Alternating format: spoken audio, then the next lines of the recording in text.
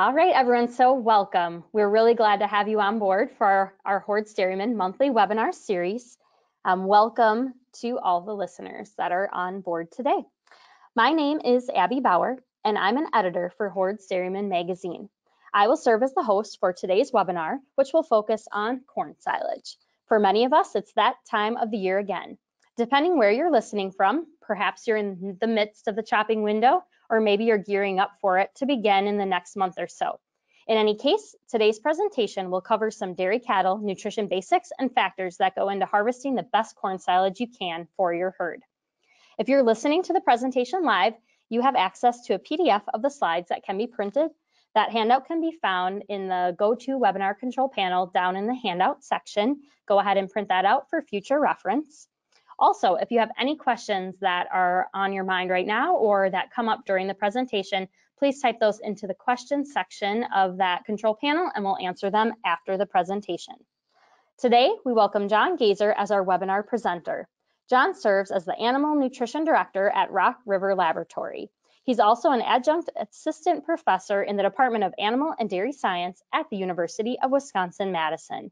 On top of that, John is an agribusiness consultant for Cows Agree Consulting, LLC.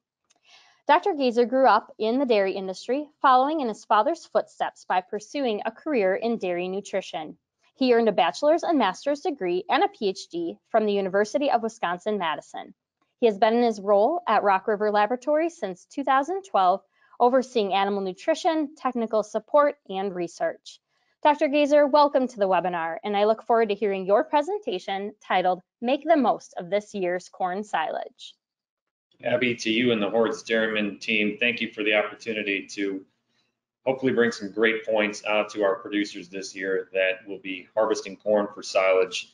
As we get into thinking about and projecting what the silage is going to look like this year, we're also going to take a little bit of a U-turn and talk about what our hay and haylage crops have looked like. So over the next roughly 45 minutes, look forward to covering a lot of different topics. And as Abby mentioned before, please grab hold of the PDF slide deck or some of the content that I might move through pretty quickly. I think I'm going to follow in Dr. Hutchins' footsteps as I look up to him, but I'm going to be moving pretty quickly to make sure we cover a lot of different aspects that we should watch out for in harvesting silage this year.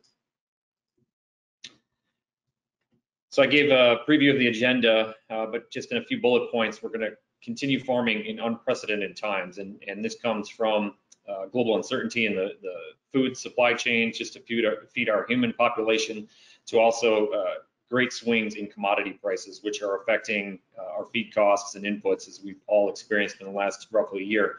The growing season at this point is roughly 2/3 in the books, but as Abby and I were talking about, there are producers to the southern half of the United States that have already harvested or are in the process of harvesting their silage, and then those of us farming in the northern half of the United States, the harvest is looking like it's going to be a little bit later this year. But I'm not really at the point where we're concerned for frost or killing frost. As I mentioned, we're going to get into what the hay and haylage crop looks like, just with a few slides, so that it somewhat sets the stage for what I expect or project our corn crop to be looking like for silage. As I mentioned, and when we agreed to put this webinar together, at this point in mid-August, I had thought we might be a little bit further along, but we still have roughly a month to a month and a half to play out yet for a lot of growers. So we'll cover that. We'll talk about some key management points to watch out for as we get into harvesting our corn for silage, and then we'll wrap up. So as I tend to do with a lot of the opportunities I have to present different concepts, different webinars, different invited talks, I like to both reflect back and project out what our economic conditions are in the dairy industry. This is something I learned from my late dad, and I appreciate Mark Linsmeyer and some other groups that do some similar work, but I tend to reference Mark's work. You can see here, I've adapted some graphics from marginsmart.com. I get a weekly newsletter from Mark and their team, and what we have presented here are the projected margins per hundredweight of milk the next 12 calendar months or the next 4 quarters. So July 22 is in the books here. This came from the newsletter from July 29th. We closed the books on July and we're now into August. So we recognize pretty strong margins. We see the black line here. This is break even. And thankfully, those of you that are helping to feed the world, look to be compensated well, provided we aren't locked in to positions we took quite a while back, but anywhere between probably 50 cents and maybe $2 to $3 per hundredweight projected out into the next 12 months. So certainly well deserved for our hardworking men and women out there producing dairy products. And so we have some positive margins to look like. This is subject to change, of course, as we've seen a little bit of a bearish movement in futures prices as of late, but we're still looking to be in the black for the next 12 months. So that's fantastic. And we need to keep our eye on the prize then in terms of producing milk efficiently. And so a lot of the topics we're going to get into today speak to efficiency in production. So as we wade into the interaction between the growing environment, crop quality, starting with hay and haylage, and then projecting out to corn silage, I think it's important, and as Abby and I were talking about the environmental conditions with drought relative to rainfall in some other areas, maybe heavier rainfall. So as this season has played out, we've had, I think, quite a bit of range to our growing conditions. As we were looking at the drought conditions as of April, we certainly recognize those farming in the southern and western half of the U.S. This has been a longstanding issue, very severe drought. It doesn't look to have alleviated now as we compare and contrast April relative to August's drought monitor. In fact, I pulled this down just as of this morning, but for those of you viewing on demand, we're farming in dry to variable conditions. As we look at the Midwest through the northeastern United States, this variation or variability is showing up. In some areas, northwest Iowa, northeastern Nebraska, southeastern South Dakota, even in south central Minnesota, where there's quite a few dairy cows in that area, and then northern Wisconsin, also quite a few dairy cows there, as well as in the northeast, upstate, and western New York. I guess western New York a bit more so, northern PA. Drier conditions. So we're at a sensitive spot right now as corn has been tasseling through these areas over the last 2 weeks to 3 weeks roughly. And so the rainfall or lack thereof that we experience over the next few weeks is going to set the stage for what our grain fill and starch content looks like. So if anything at this point, I'm expecting an average to maybe a little bit more variable crop. And this will begin to make a little bit more sense as well as we look at some of the hay and haylage quality. Before we get into that, I just want to reflect back on our dairy nutrition basics. So we're not going to offer a course in animal nutrition here, but one thing I like to do when sitting next to somebody on a plane or even with a group of producers is just talk about the opportunities in front of us with dairy cows. For an average dairy cow, today we're consuming somewhere around 55 pounds of dry feed. And I like to poll the audience on just asking the question, what do we think the average digestion of the total diet, the total ration consumed is? I get a range of answers, as you can imagine, but on average, we're around 62 to 65% total diet digestion, meaning for every 55 pounds of dry feed consumed, only 60 to 65% of that is digested. So that equates to around 34 pounds. What that should, though, be thought of is in terms of the opportunity around that, because we know when transitioning crops and due to many different factors, diet, digestibility, and animal performance and feed conversion efficiency, very tightly tied to profitability, can range substantially. So the better performing diets, the better performing dairy cows can achieve 70 to 75% diet digestion and achieve upwards of 40 to 42 pounds of total digested feed. And what we know based upon research and running energy projections, that every pound of total digestible nutrient that we can unlock equates to roughly 3.5 pounds of milk. So the way that we get there is with having a higher quality feed and more digestible feed, which is the issue, the root of the discussion today. As we evaluate total digestible nutrients, we need to account for a couple things, and we're going to use this then as the basis for talking about hay and then also corn silage quality this year. We've talked a lot about nutrient digestibility and fiber digestibility over the last 2 decades, but we also need to account for just total fiber. Fiber is important in dairy diets, but is the least digestible nutrient, so we tend to look for haylage and corn silage crops and hay crops with higher starch and protein concentrations, because starch and protein are much more digestible than fiber. But when we look at energy per pound, that's actually total digestible nutrients. So summing up all of the nutrient content, accounting for the nutrient digestibilities, bringing all of that together, equating to a TDN. You can look for an article in late September where I'm going to be getting into this in my feeding fundamentals column, just talking about the basics of coming up with a TDN number to evaluate and predict energy value. But when we look at TDN, just bear in mind, as we discussed today, we're going to be looking at fiber, starch, and nutrient digestibility. So as we spend a few minutes looking at our hay and haylage crops, we're going to look from the west to the Midwest to the east. And I've got a few graphics that are going to set up like this. This is data adapted from Rock River Laboratory, where my colleague has reported out crop year-to-date nutrition analyses for several different growing seasons. So we've got 2019 through 2022 on the y-axis, and then there is going to be a parameter on the x-axis in the upper right-hand corner here that I'm showcasing with my cursor. This is fiber content in our hay crop out west. I have taken the liberty to include some green bold lines to reference benchmark values. So as I mentioned before, the more fiber we have in the crop, the less of the other valuable nutrients such as starch, protein, sugar we have.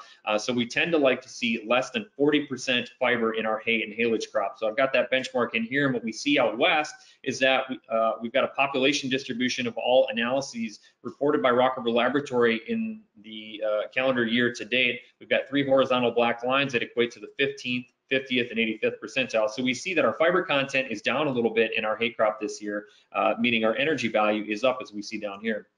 Assessing the fiber digestibility, which Professor Combs' TTN-DFD model gives us on a feed analysis report, we can see out west that fiber digestibility is up a little bit and up substantially relative to a couple prior growing seasons in 2019 and 2020. I think this is tied into the extreme drought. So this isn't necessarily advances in genetics, but it's tied into extreme drought conditions that we've been experiencing out west. As we transition to looking at the Midwestern haylage crop, 2 things to point out here. One, our fiber content is up just a little bit. This means our relative feed value is unfortunately down. But the other aspect that I want to point out, and I'm going to hit on several times today, is just the wide spread to the quality and the results that we're seeing through the laboratory this year. So we see a little bit more of a flatter distribution, kind of like a pancake. Our average is up, and then it just looks like we have some more results that are a little bit higher in fiber content, and I think this is due to Mother Nature, unfortunately. When we look at our TDN values, our digestible nutrient and energy values, it's sort of a similar story. We see a little bit wider distribution of results in the Midwest.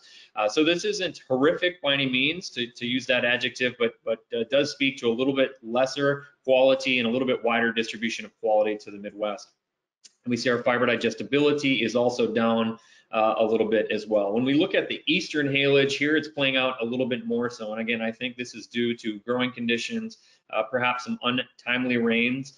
So we see that year over year, 22 relative to 21, our fiber content is up, and the distribution also looks to be a little bit wider. And when we see our fiber, our TDN, our energy levels, these are actually down substantially for eastern haylages. So if you're not thrilled with your haylage quality grass or alfalfa in the eastern or midwestern US, you're certainly not alone. We're seeing this quite a bit through the laboratory. The TDN in the eastern half of the US looks to be a little bit more affected by the fiber digestibility. So fiber content is up just a little bit, dropping our energy, but also fiber digestibility is substantially down. Again, I think this is due to growing conditions. We just see this really wide distribution in total track NDFD. So that is something that looks to be fairly widespread for the eastern half of the US. We do have a bit of insight now that we're doing a bit more work with our southern dairies. We're starting to look at wheat silage. Given the extreme drought, there was quite a bit of wheat that was just left fallow or left to go and not harvested, I know, but for the wheat quality that we do have, it looks to be fairly average year over year from 21 into 22. This would be wheat silage. So one thing I have picked up for our dairies in Texas and the high plains, we do look to perhaps have 2 different crops. Perhaps this is a milk cow and maybe a dry cow or a heifer hay. So the milk cow hay looks to be pretty high quality, the wheat hay or wheat silage, and then it looks like we've got a lower quality crop as well. So one thing I've recognized with wheat silage over the last couple of years is we can make pretty darn good milk cow feed, but we have to harvest it at the right time. We don't want to let it get out to boot or extensively transition into reproductive and grain setting. That fiber quality will drop substantially, but it looks like we've got a pretty good amount of dairy quality wheat silage to the south. So wrapping up the hay and haylage crops and what we've seen to this point through I guess 2/3 of the season, our western hay looks fantastic. As I mentioned, I think this is due to the drought conditions. Midwestern and eastern haylage look to be maybe a bit off to substantially off relative to 21. And then I just commented to our southern and southwest wheat silage looking pretty good. So the point that I'm going to, I guess, echo several times over today, and we're going to use to transition to corn silage, is a wide spread to quality. I'm fully anticipating this is going to carry into our corn silage due to some of the factors that we've discussed to this point.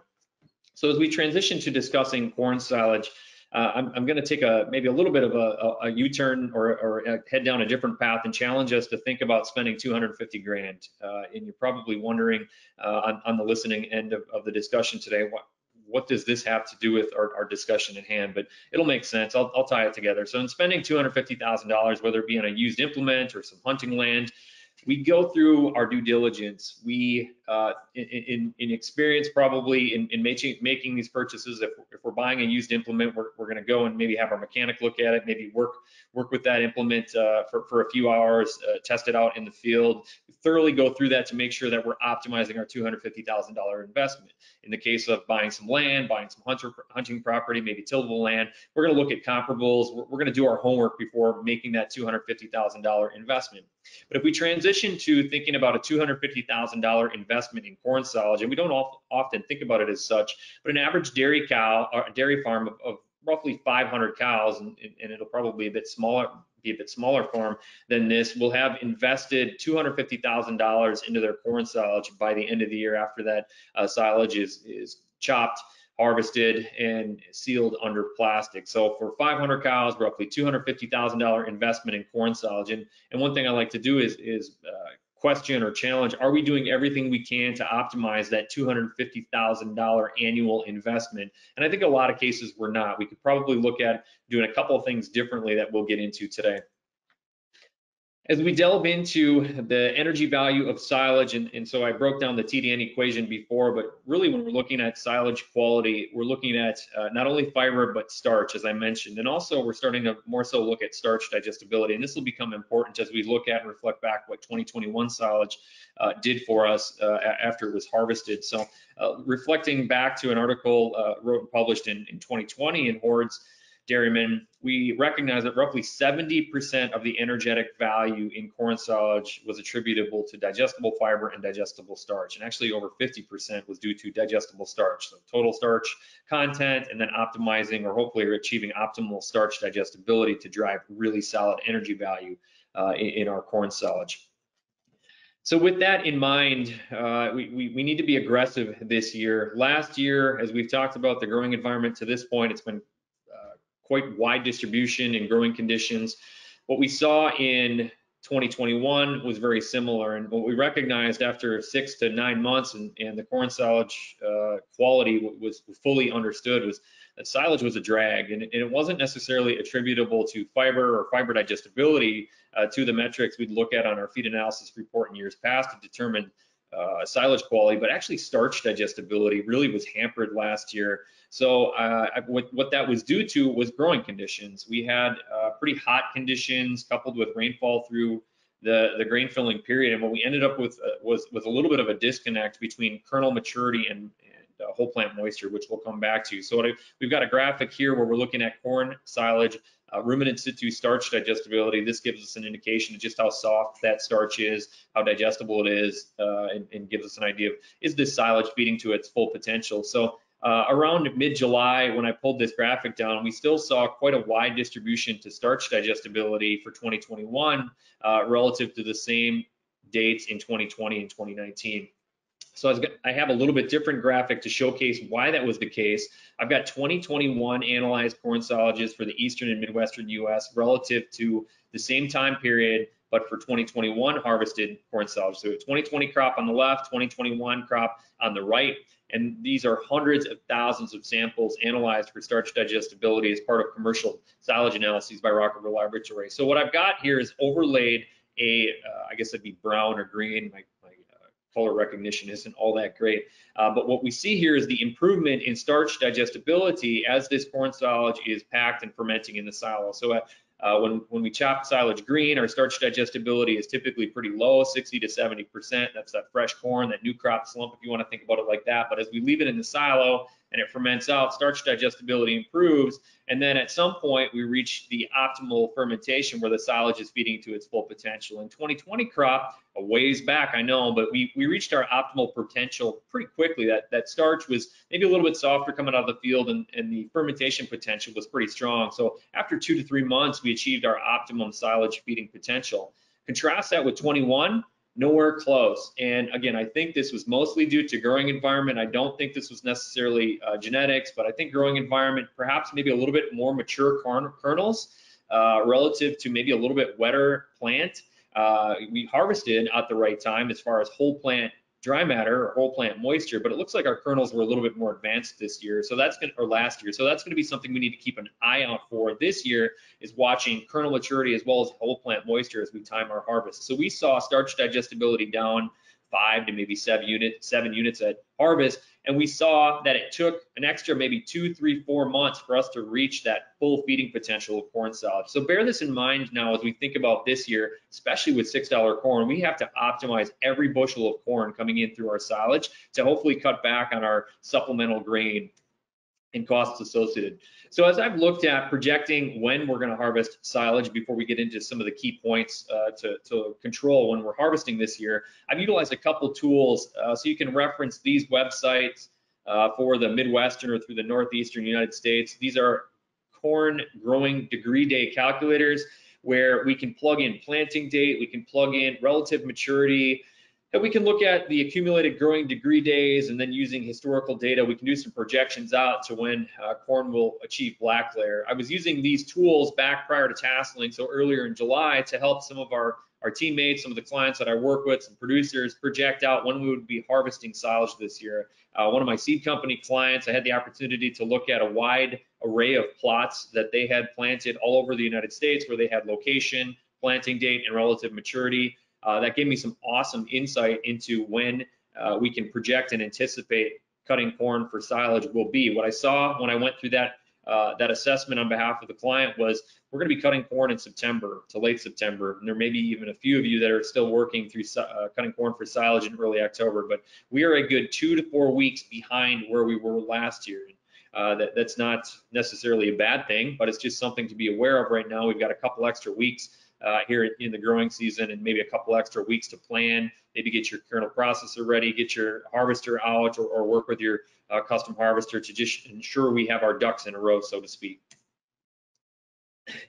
Over the last week or two, I guess at this point, I also want to make note of Professor Joe Lauer, Dr. Joe Lauer at the University of Wisconsin. He published a blog post that has some fantastic insight. This is something that in working with Randy Shaver and some others, we've talked about the interaction in projecting quality that we can expect at the end of the year, but we've talked about the interaction between growing environment and anticipated forage quality. And I had some ideas based upon experience and a little bit of research that existed out there. But in Joe's most recent blog post that you can see referenced here at whiskcorn.blogspot.com, go check out his latest blog post. He explains it in some detail, but what he did was looked back on 30 plus years of plots that he has managed, and he qualified the growing seasons, at least the first half of the year, the growing season relative temperature and moisture relative to long-term averages, and then equated that back to the quality that was harvested at the end of the year. And what I had previously assumed was that really wet, cool conditions or really warm and dry conditions would equate to higher quality. That's not necessarily what Joe saw, though. So we have forage yield in the top here for corn silage, fiber digestibility in the bottom left, and starch content in the bottom right. And I'm not going to go through this in much detail, but what Joe saw was when he looked at the drier or wetter conditions, of course, both of those impacted forage quality to the negative, forage yield to the negative just a bit, looked like a half ton to maybe a ton down in yield. But in terms of fiber digestibility, where I focus more of my attention on the quality side, he saw that both cooler and warmer conditions could be equated to fiber digestibility. In terms of precip and rainfall, this is where what Joe assessed and uncovered was a little bit different than I understood. Really wet growing conditions actually equated to lower fiber digestibility, whereas that warm and then the dry conditions equated to a little bit higher fiber digestibility. That was interesting. Starch content, that also looked to increase a little bit in these warm and dry conditions. And this doesn't necessarily make sense upon first review, but I think this is attributable to just plant height and stature. I think today's seed genetics are fantastic with drought resistance, drought tolerance, and putting on a good ear, even in some really dry conditions. But really that plant height and the amount of stover that's out there will be quite a bit less. So when we look at the grain to stover ratio dictating the starch content, I think that's probably an explanation as to why we see higher starch content in these drier years. So pretty interesting observations, and please check out Joe's website to dig into this a little bit more, so I know I will be. From a plant disease standpoint, this is another hot topic right now. Working and texting and communicating with my colleague Damon Smith, the University of Wisconsin, in plant pathology. He's out working hard in the fields. I know he's running left and right 7 days a week seemingly, but we're on the lookout for tar spot right now. Michigan State has also published a pretty interesting review of ear and stalk rot and then the resulting mycotoxins in corn silage. I'd encourage you to look out. Actually, Mike Rankin, I want to give him credit. He pointed this out to me.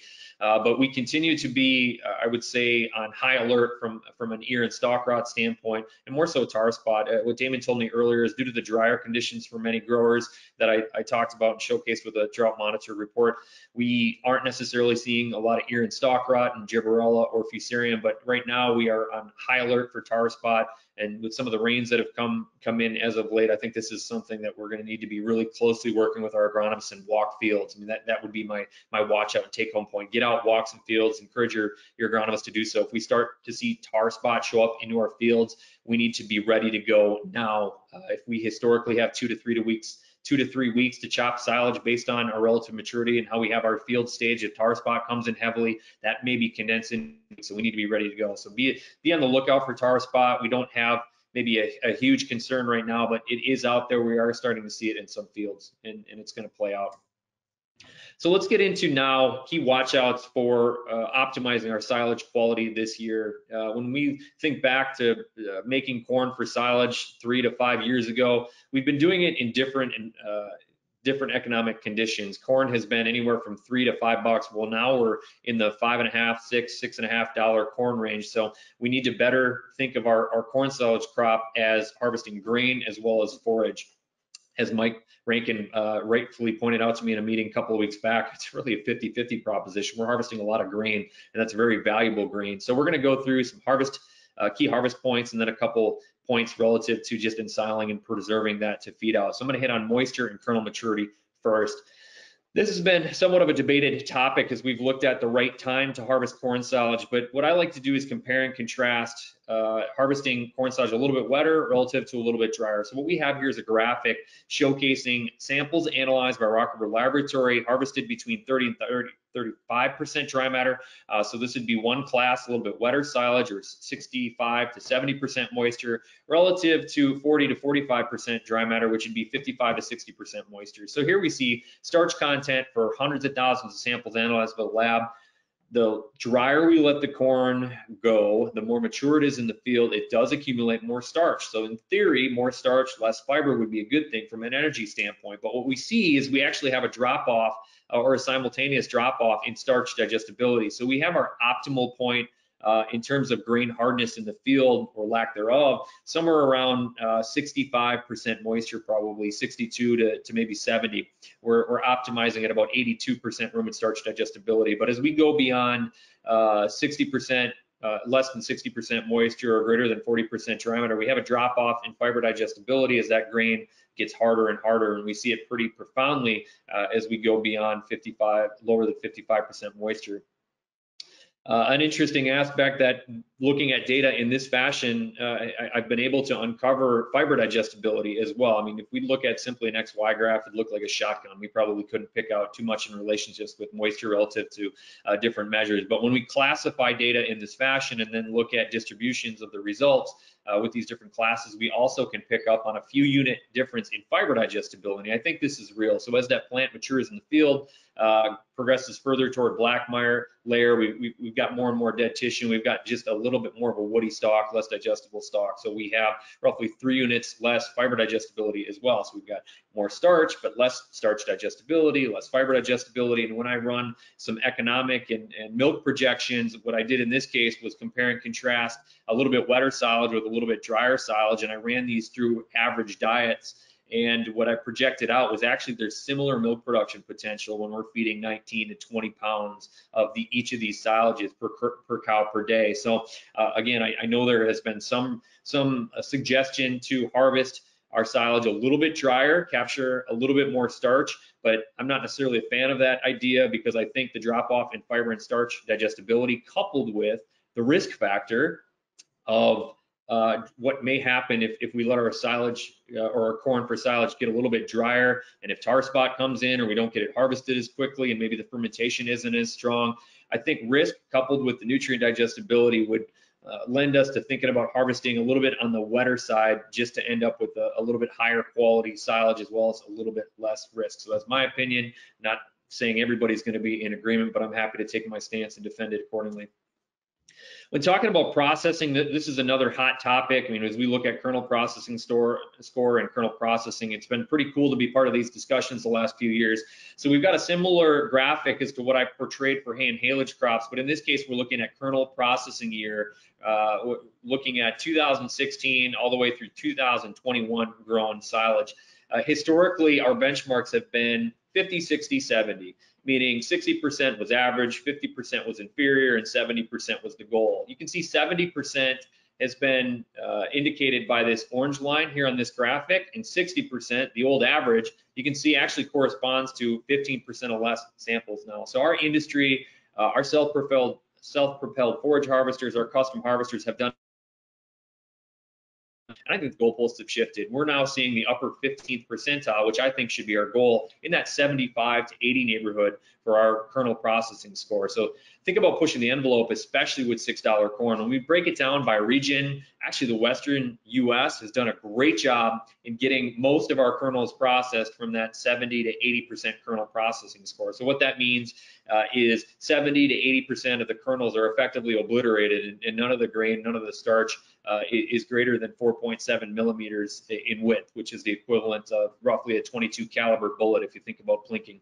We can see the Southwest, Midwest, and East. We got relatively normal distributions, but our averages are substantially less. So I still think there's some opportunities in kernel processing score, and consider pushing the envelope this year with pretty expensive grain. So as I mentioned, I think our new goal is 75 to 80%. 80% kernel processing score is certainly possible. I also want to point out that KPS will increase through fermentation. So if you use the KPS laboratory assessment at harvest, maybe add 5 to 10 units to that for what you would expect the KPS to be after fermentation. These data that my friend and colleague, Professor Federico, has shared with me recognize that a 60% KPS at day 0 will equate to roughly a 65 to 68% KPS after 120 to 240 days. So keep this in mind. Set your goal maybe 5 to 10 units below where you want it to be with fermented forage if you're checking KPS at harvest. Transitioning then to discussing the ensiling process, there are a lot of aspects that go into effective preservation. I didn't necessarily get academically trained in this area, but thanks to Keith Bolson, Rich Muck, Chris Wasik-Driver, a number of other exceptional scientists and teammates, I've learned a lot about the ensiling process, and there's a lot that goes into it.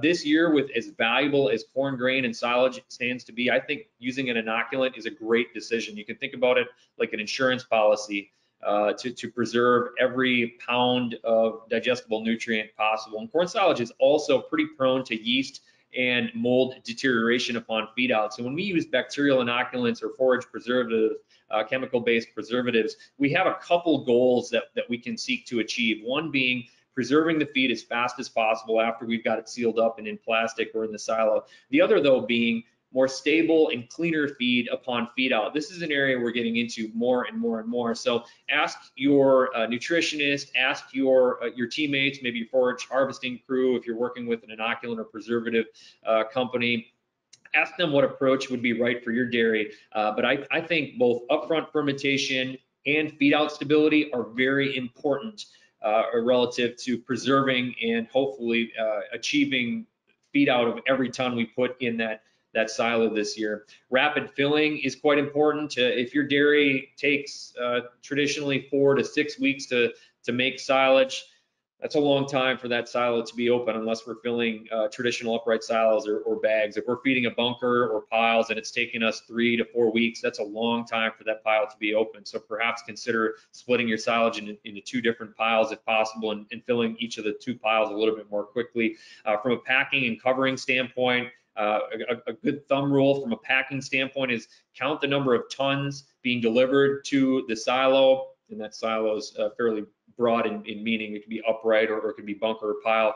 But in terms of where we're packing silage for bunkers and piles, for every 100 tons, every 100 tons that we're delivering to the pile, we want to multiply that number by 800 to figure out the amount of weight we want in the pack tractor or pack tractors on top of that pile to get that pile or bunker effectively packed and achieve optimum as-fed density. And from a covering standpoint, get it covered as soon as possible. I know from experience covering the pile or bunkers is not a fun process, but leaving a pile open for even another day or 2, especially in the event that we get a little bit of unexpected rainfall, can have pretty detrimental effects on not only the top foot, but possibly the top 3 to 4 feet of that pile, which upon feed out, even if we pitch off the spoiled feed that we can visualize, there's probably an area that's 50 to 100% larger than that where microbial deterioration is happening. So try and get it covered as soon as possible.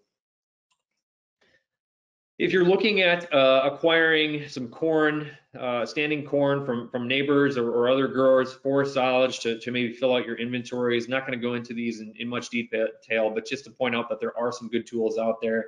Hay and Forage Grower had a nice article last year around this time from Mike Rankin. You can reference that here in terms of some tools available to price corn silage, or you can reach out to me. I've got some simple tools where we use the corn price in terms of dollars per bushel, and then use that to project out the corn silage value relative to the amount of corn grain in that silage. So there are a lot of different strategies here, but there are tools available. So if you find yourself in this position and need help, your nutritionist, as well as some of the references here, can help out. Then hopefully after a successful corn harvest for silage season, we're going to turn the page pretty quickly on selecting our corn for 2023. So I'm not going to get into this in too much depth, but want to offer maybe a few points to think about if you're going to be choosing your corn and seed corn in the next couple of months for silage in 2023. We tend to look at and reflecting back on that TDN equation and understanding what points bring value to our feed quality and our silage quality, and taking that into account with our seed selection. We look for good yielding silage. We look for fiber digestibility in a lot of cases, and in some cases we can consider a really unique corn for silage, such as brown midrib corn. And I think brown midrib relative to conventional seed, these are 2 very distinct types of corn and achieve very different intended objectives. And at the laboratory, we are able to actually separate BMR versus non-BMR silage samples sent to the lab, because our industry tends to be pretty good at labeling BMR corn silage. I often get, what's the best seed genetics? What are you seeing for hybrids coming through the laboratory? Unfortunately, we don't have much data there, because the descriptions, while they will label BMR, don't necessarily label, we don't label our hybrid IDs. And in the event we have a few different hybrids that we're putting into our silage, it all gets blended together. We don't know what's what, but we do have some ability to look at BMR versus non-BMR. And I'm going to make a couple points with this. And again, relative to our seed selection for 23, we do see quite a bit higher fiber digestibility. So this is BMR analyzed in 2017 through 2021 crop years by Rock River Laboratory. And we see a lot of different parameters on this graphic, but I'm going to point out a couple things. The red line would be samples labeled BMR analyzed by Rock River Laboratory from east to west coast, and we see a pretty sizable increase in fiber digestibility. This makes sense. This is what we expect from BMR.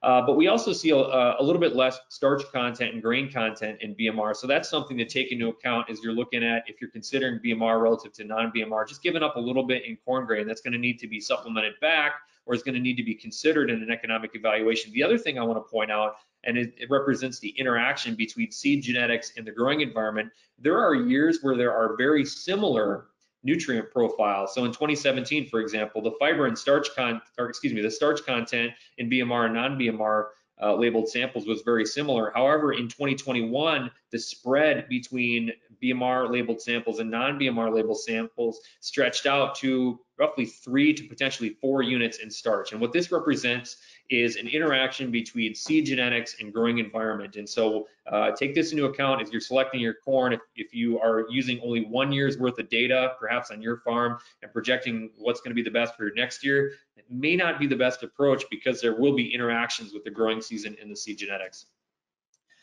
Just a few other points for us to consider. If you're prioritizing fiber digestibility quite highly in your seed evaluation, I do think that is a valuable selection point.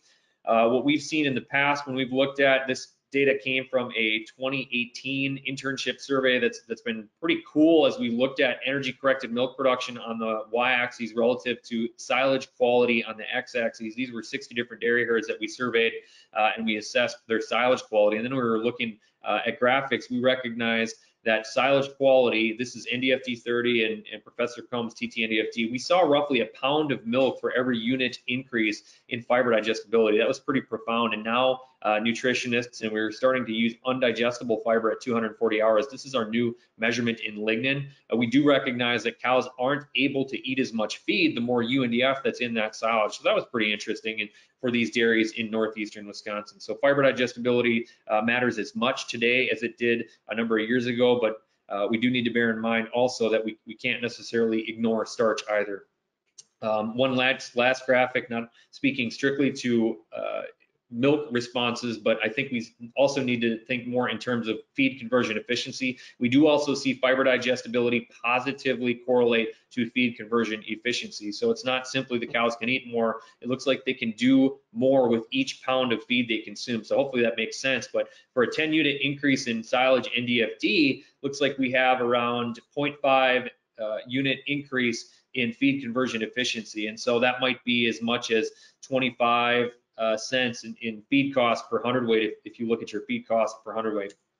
So that wraps up most of what I had to speak to in terms of corn silage topics and points. I look forward to discussion here maybe in a couple of minutes. I did want to spend a minute also speaking to snaplage. So as we looked at the classification of corn silage samples broken into different buckets or different classes, if you will, and the impact on that quality, we've looked at snaplage in a similar fashion. And so snaplage has been a more popular feed as of late because we can use our self-propelled harvesting equipment to go out and get this higher starch, sort of high moisture corn-like feed out of the field, but with a little bit greater fiber content as well. But timing snaplage, looking at both kernel maturity and moisture, it's been debated, maybe a little bit more debated even than corn silage moisture and maturity and kernel maturity. So as we looked at our Rock River Laboratory data, what I tend to look at is the starch content like I did for corn silage, and then the starch digestibility. And in some cases, we've also looked at soluble crude protein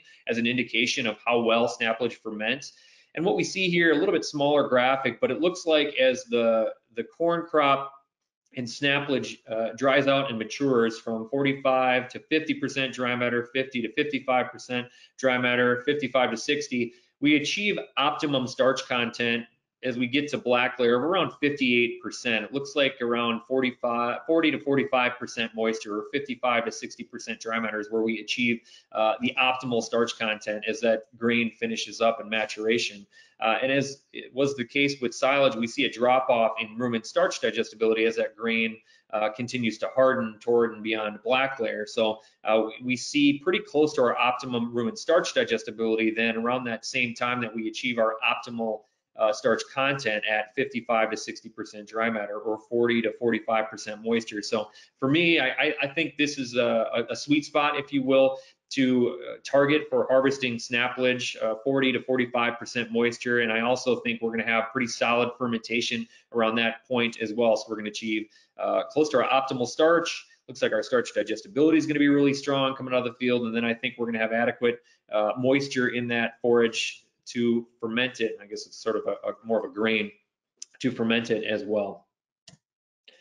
So with that, we've gotten through a lot of content today. Again, I've followed and hopefully Dr. Hutchins' footsteps here and moving through quite a bit of valuable content, but with a pretty good pace. And if you'd like to reach out to me beyond today's webinar, or you're viewing this on demand, please feel free to check in with me at my email as shown here. Jump on with me on social media. We can go back and forth on Twitter, hopefully discussing some great dairy nutrition topics, or feel free to reach out to me with a text or a phone call as well. John, thank you so much for sharing all that information today. I think you delivered very valuable content and at a great pace. So we appreciate the work you did to prepare for everything for this webinar. If you would like to view this webinar again or share with anyone else, it will be available on our website later this week. We archive all of our webinars and they can be found on the hordes.com website at our webinars tab. So if you're looking for past webinars on any topic, feel free to check out that webpage and review some of those former webinars, but this one will be available later this week for you to look at again or to share with others. We do hope you'll make plans to attend another webinar, and if we go ahead one slide, I'll show you a few of our future webinars. Next month in September, we'll be talking about dairy cattle inflammation, and sometimes it gets a reputation as being a bad thing, but Dr. Barry Bradford from Michigan State University will be talking with us about all the valuable aspects of inflammation as well, and some of the new research that's being done in this topic. So that will be our presentation for September.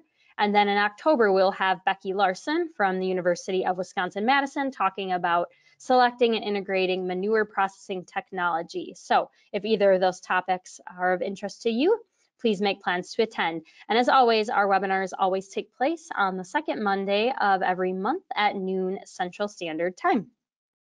Now, we did have some questions that came in prior to the webinar, so we will go through those first. And then if you have any questions, feel free to type those into the questions section of the control panel. We have a good group already, but we have some time here, so please send your thoughts in if you have anything you'd like to know from Dr. Gazer.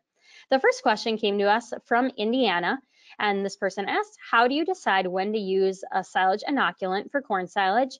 And then what are some of the advantages and are there disadvantages of using inoculants?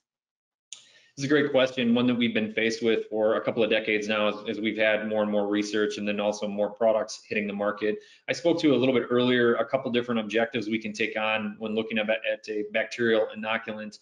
One being upfront fermentation, and then the second being feed stability and feed cleanliness. One thing I probably didn't drive home enough earlier on in the webinar, but was when harvesting our silage, we need to look at both whole plant moisture and kernel maturity. So while I advocate for 65 to 68% moisture when beginning harvest, we also need to take into account our kernel maturity. If we've got more advanced kernel maturity like we did last year, then we should probably go a little bit wetter. So then after we make that decision to harvest and we're looking at applying an inoculant, I'm a big advocate of research-backed bacterial inoculants. There are quite a few products on the market that have solid research. Dr. Lehman Kong, Luis Ferrereto. I mean, there's just a host of great scientists that have done really good work looking at the benefits of inoculant on corn silage. So I can say pretty conclusively that there can be, in terms of advantages, dry matter recovery savings. What does this mean? The average dairy, for every 100 tons of corn that we chop out of the field for silage, there's some dry matter fermentation losses. Ideally, those are only probably 4 to 7% of the total dry matter harvested, meaning we unfortunately lose through dry matter losses 4 to 7 tons out of every 100 harvested. However, if we don't apply an inoculant, we don't do a good job sealing our silos, that could be 10 to 15%, meaning for every 100 ton we harvest, we might lose 10 or 15 tons just due to microbes chewing up the very good digestible nutrients. So that's one of the primary advantages is just improving our dry matter recovery or lessening our dry matter losses. The other advantage would be that feed out stability. So Lactobacillus buchneri is a type of bacteria in inoculant that has been really well documented to prevent yeast and mold growth upon opening silage back up. So for growers in the Midwest or the Northeast, we have really high yeast and mold levels historically due to more temperate growing conditions coupled with fairly humid conditions throughout the year. So we tend to deal with a lot of yeast and mold contamination and yeast and mold. And this is wild spoilage yeast and mold. not the beneficial yeast we might put in the diet from a probiotic standpoint. So that would be another strategy we could take that's been shown to keep feed cleaner upon opening the silage back up. So two different advantages. In terms of disadvantages, I think cost first and foremost. So inoculants are anywhere between 25 cents and upwards of $3 per ton, depending upon what the product is, if we're achieving objectives 1 or 2 or objectives 1 and 2. So quite a wide range in inoculant costs. But from a disadvantage standpoint, I don't really know that there are any disadvantages besides cost. I mean, with $6 corn, as I mentioned before, we need to be preserving every pound, every ton of valuable corn that we're harvesting out of the field. So I think this is definitely a year to make an investment in inoculants. If you've been doing so for some time, you've recognized the benefit. If not, I think this is a year to think about it. Thank you for that thorough answer on that. Very good. Our next question on the next slide came in from Iran. So again, we have listeners from all over the world here, and we really appreciate that. This person's wondering, what's the optimum ensiling time? So maybe we'll answer that question first. You know, that's a good question. And as I showcased with the starch digestibility graphic, where we looked at 2020 relative to 2021, I mean, a textbook answer would be at minimum 3 months, ideally 6 months, but it depends upon the growing year. It depends upon the corn grain hardness. The value in corn silage feeding to its full potential comes from the grain and the extent that it ferments, provided we obliterate the kernel and do a great job of the kernel processing. So in 2020, we could let it sit for 2 to 3 months and we were golden. In 2021, if we would have had 6 to 8 months of inventory, that would have been more ideal. I know that there were a lot of dairies that suffered from new crop slump and had to battle with it for quite some time, feeding 2021 corn and silage, and had to push quite a bit higher starch levels. So it's a little bit more of a complex answer, but I think if we can maybe get a few samples, of course I work for the lab, right? So I'll always tell you to sample till you're blue in the face, but if we can get a few samples around harvest and use that as a benchmark from year over year, that might help us understand what kind of inventory we might want to put up so that we can hopefully let it ferment the right amount of time. Because every ton of corn silage that we have on concrete, I recognize the cash investment and that those are dollars that are not able to be used elsewhere. So we want the minimum carryover and inventory on hand, but it will change from year to year. Those are great points, and just how important that ensiling period is to make sure that feed is delivering the best nutrient package it can for the cows. The next question here, does using an epiphytic, probably saying that wrong, bacteria in the same region from where it came make a better corn silage? Any thoughts there? You knocked it out of the park in terms of enunciation. That is the right term, epiphytic. So epiphytic bacteria are wild or natural bacteria. I think this question is a little bit different and unique. What I'm going to assume here is that epiphytic bacteria may be included in a bacterial inoculant. And if this is used as a bacterial inoculant, can that make for better silage? Interesting question. I'm not aware of any literature that really delves into this. I know there are a lot of silage science papers published out there.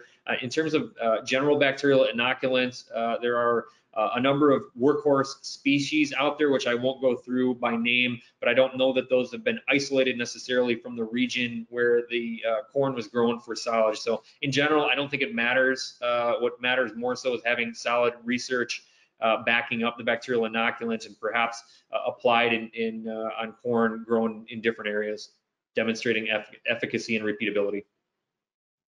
Okay, very good. All right, now we're going to go to the questions that came in during the presentation. So first one here, what is the expected difference in the starch digestibility when kernel processing is used? Oh, awesome question. So in that 2018 study, we had we looked at kernel processing score relative to rumen starch digestibility and fecal starch as an indication, like Hutch has shown us for years, of total tract starch digestibility. And the results were, we certainly saw better rumen starch digestibility and fecal starch with kernel processing. I want to say the range in rumen starch digestibility was roughly 10 units, and I reserve the right to be wrong. I'm often wrong, but I want to say the range was roughly 10 units over the spread we saw in kernel processing score from let's say 50 to 80. So if we gain maybe 10 units in KP, that might equate to 2 to 3 units of rumen starch digestibility, if I'm just thinking on the fly here. All right.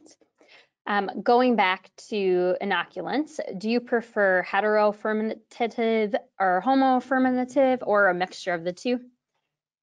Yeah, so here this speaks to objective 1 and 2. So let's see how well I can reason through this. Homofermentative bacteria would be those directed at primarily upfront fermentation. So digesting some soluble carbohydrate, the homofermentative bacteria will produce lactic acid primarily, and hopefully very little acetic acid.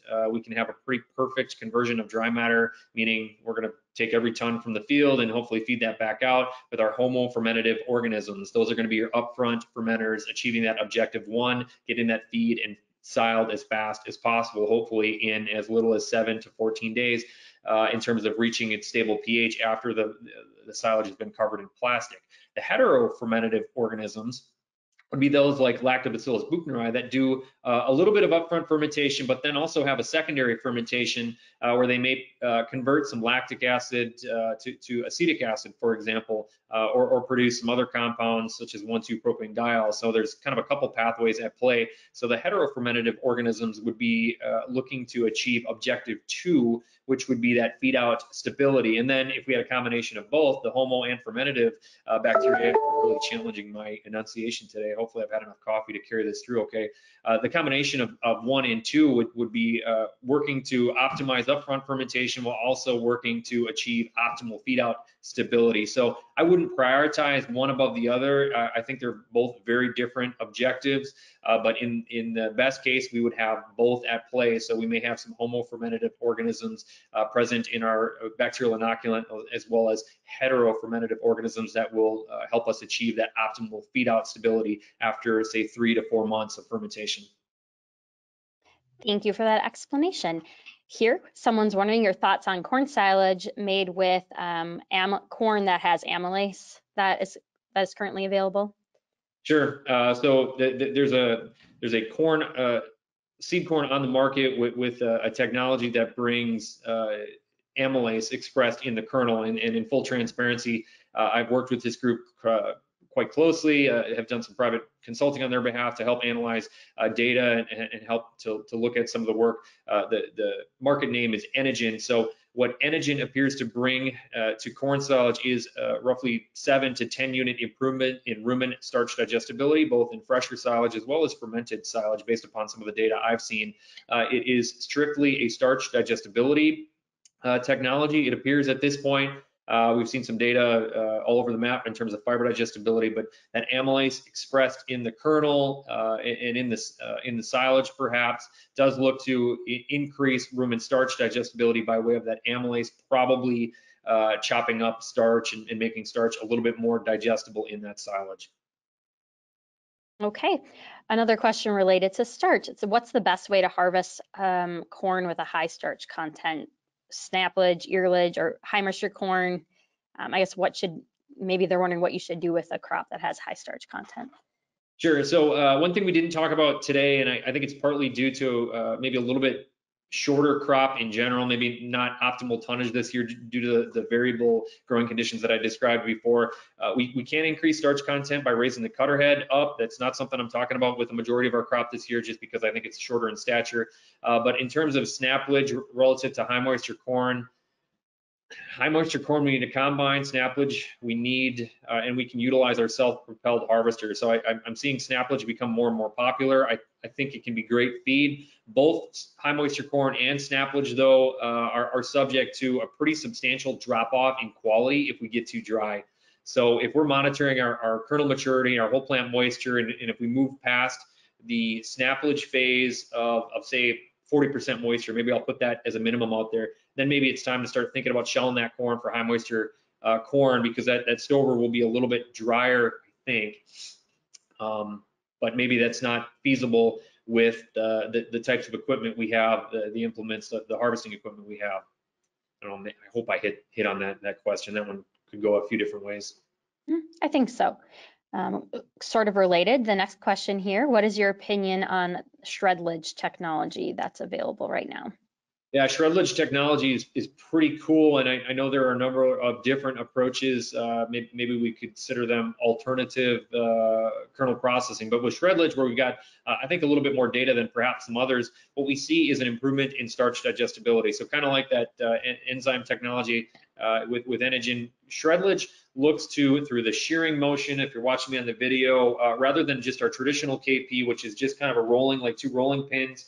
What shredlage does is it applies a little bit of a shearing motion to the KP, and that looks to be much more aggressive in terms of kernel processing, and really breaks that grain and busts open that endosperm and improves our starch digestibility. So I'm a fan of shredlage. Anything we can do to improve our kernel processing, I think, will let us get into silage a little bit sooner and let us achieve more value per ton and optimize that feeding potential. All right, thank you. In a corn crop that's being affected by heat stress, are there any products that can be used to help maintain good quality of the kernel, maybe help the corn get through the tasseling process? Another good question. I think at this point, with us being a few weeks into silicating and tasseling, I think the window is has probably passed from a crop protection standpoint. While I have a degree from the university in agronomy and a bit of background in plant breeding and genetics, I really don't know all that much in that space from a practical standpoint. So I would lean on our expert agronomists to help us out there. But I think the question is getting toward, could we apply some sort of fungicide to help us in preventing any further plant disease? What Damon's taught me in years past is that really the ideal time to apply a fungicide is around silking and tasseling, as a lot of the fungal infestation happens by way of the silk into the ear and into the stalk. I think at this point, getting out and applying a fungicide, perhaps to try and prevent tar spot, I don't know that that's necessarily going to have a big impact for us relative to the $35 to $40 per acre application costs that I think it would require. But that would be something that I would really lean closely on our agronomy advisors. No, that makes sense. Going back, we talked quite a bit about inoculants already. Someone is wondering about their impact in baleage, and does that ensiling time, is it reduced if you're using an inoculant in baleage? Any comments there? So baleage is a really cool feed. I don't, from a management standpoint, it's a kind of a pain in the side because every bale is probably just a little bit different. We need to go through the wrapping process of either individual bales or wrapping them up in a tube. But from a feed quality standpoint, dairy cattle love baleage, and I think that has to do with a couple of things, but a higher sugar content due to maybe a more rapid and successful upfront fermentation. So what we see with baleage is that we harvest hay a little bit wetter, it's packed, and then we wrap it, and it can ferment pretty quickly, preserving more of that sweet sugar that dairy cows tend to really love and go after. I think adding an inoculant, in particular an upfront or homofermentative organism, can help achieve that optimal fermentation, speed it up just a little bit. So it certainly won't hurt.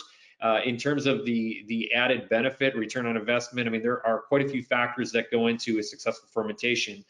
Moisture, packing density, getting that packed very, very tightly, getting all air or as much air out of the system as we can, getting it covered with a very robust plastic, possibly an oxygen limiting plastic. Or in the case of baleage, just wrapping it up very quickly, and then the time between harvest and wrapping or ensiling, all of those factors go in addition to a bacterial inoculant. So each of them can have their own impact, but a bacterial inoculant on baleage certainly can help us. Very good. Now we're going to switch gears to a few questions that are more nutrition related. So this person's asking, how accurate is TDN for lactation needs, or would we be better served using NE for lactation? So TDN, and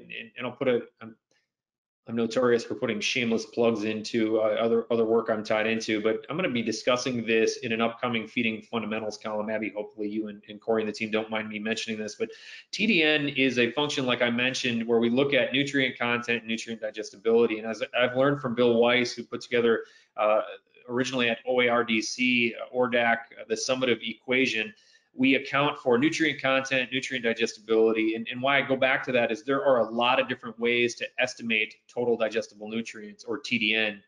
Some are as simple as just using the ADF, or acid detergent fiber content, in a hay, and then predicting TDN solely based on that ADF. I hate that approach. I think it's much more accurate and appropriate to be using an approach that accounts for fiber content, fiber digestibility, starch content, starch digestibility, and other factors.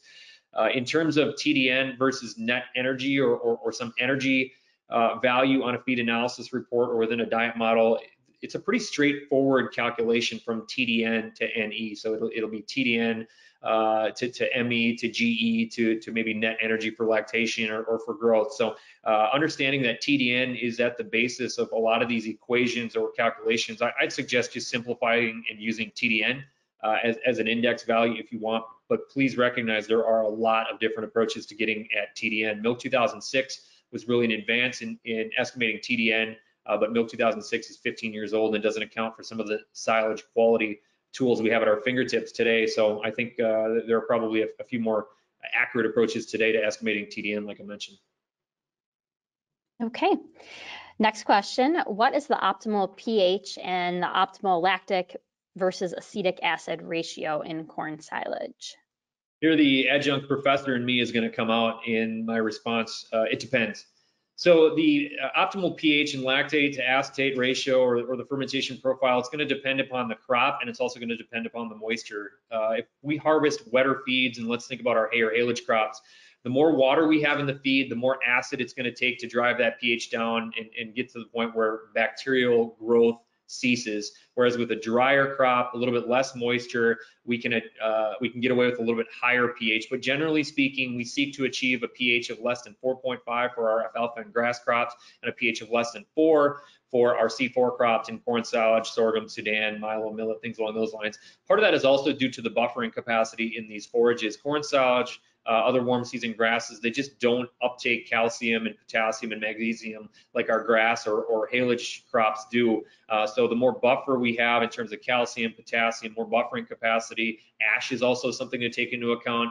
It's more difficult to drive that pH down. So that's where I think 4.5 is acceptable for our haylage crops, but 4 is the target for our corn silage type crops. In terms of fermentation profile, then, as we looked at the lactate and acetate, or lactic acid, acetic acid, it depends upon the approach we took. If it's an epiphytic, meaning just natural fermentation, we don't use any bacterial inoculant, or if perhaps we use a chemical preservative, the fermentation acids are interpreted a little bit differently. Generally, we want to see a 3-to-1 or better lactate to acetate ratio. However, if we utilize objective 2 or go down to that heterofermentative bacteria and inoculant approach, in that case, we do desire some acetic acid that is actually beneficially produced by that heterofermentative organism that acts as a preservative.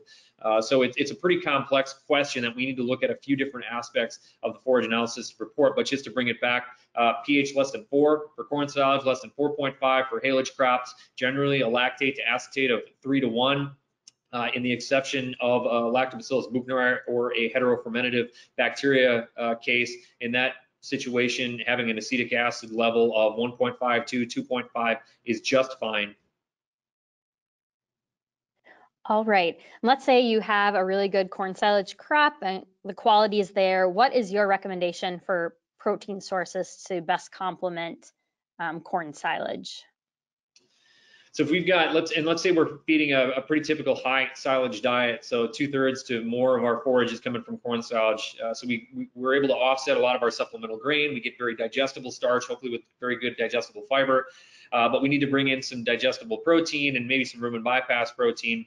Part of that's going to depend on what we have at our disposal, or what we have in close proximity. So for some areas to the west or to the south, soybean meal is likely a better option to balance corn silage and the digestible fiber and starch in corn silage. But for more northern dairies, maybe closer to Canada, where some of our canola meal is coming out of, canola meal can fit very well also and bring in some digestible fiber. In terms of rumen bypass feedstuffs, we've got a wide array of different proteins on the market, from animal proteins to heat treated soy and maybe even a few expeller type canola meals that can bring some rumen bypass. So I think it's more dictated by what we have in close proximity as opposed to what I think the ideal protein is to bring into our diets, because today's nutritionists are exceptional. I mean, we can make anything work provided we can land feeds on farm at kind of an optimal or an economic price point. And I am just fine with a soy relative to a canola-based protein. I think we can probably also consider DDGs again. Distillers grains, I've fed a lot of that in the past, wet distillers grains in particular, and it got a bad rap for some of our mycotoxin issues and contamination, as well as quite variable results in nutrition analysis and moisture from week to week, particularly with our wetter feeds. But I think through a little bit more advanced nutritional analysis strategy, where we're looking at commodities week to week, and then also the ethanol plants, I think have done a much better job in their quality control. We can also consider bringing back DDGs, as we also recognize with the recent act that's been passed by our Congress and here in the United States. I think there might be a bit more ethanol or maybe some alternative feeds that might come more available at a lower price point as well into the future, coming out of sustainability initiatives. Great points there. And this is our final question, and I think this is a really good way to wrap up the Q&As. This person's wondering, besides yield, in your opinion, what are the key factors that people should be looking for when deciding which hybrids to plant for corn silage in 2023? This is a good one to key up for discussions to follow over the next couple of quarters looking into 23. So yield is part of the equation, but I'd really like to see us transition from just thinking a total tonnage, total yield standpoint to digestible tons. And we can get to digestible tons in different fashions through fiber, through starch. But if we can get an idea of tonnage and couple that with total digestible nutrients, we can then use TDN yield as our benchmark, perhaps, to compare and evaluate seed genetics. And I would encourage you all to, if you're not already, doing some sort of strip trials on your farm or some sort of seed plot and evaluation. Our seed companies and our university hybrid trials are fantastic sources of information, but that interaction between genotype and environment and growing environment on your farm is pretty big. So I would like to see us better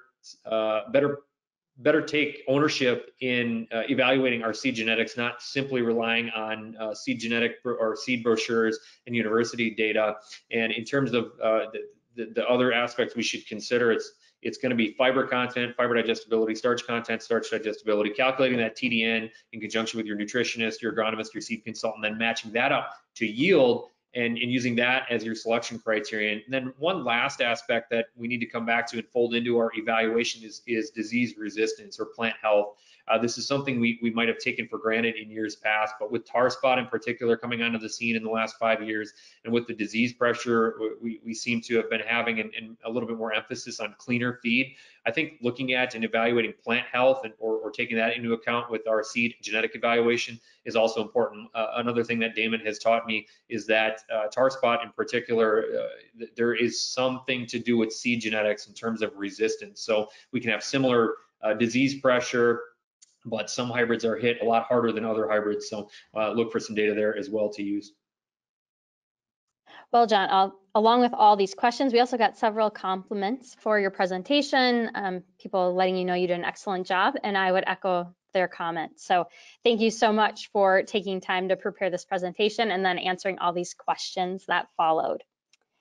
Thank you so much for the opportunity to join with you and get some food for thought out with all of our producers, all of our harvesters out there. I wish you all a safe and successful harvest season. I probably didn't stress safety as much as I could have, but please be safe this season. And I look forward to future opportunities to help you all out and team up with Abby and the Hordes Dairyman team.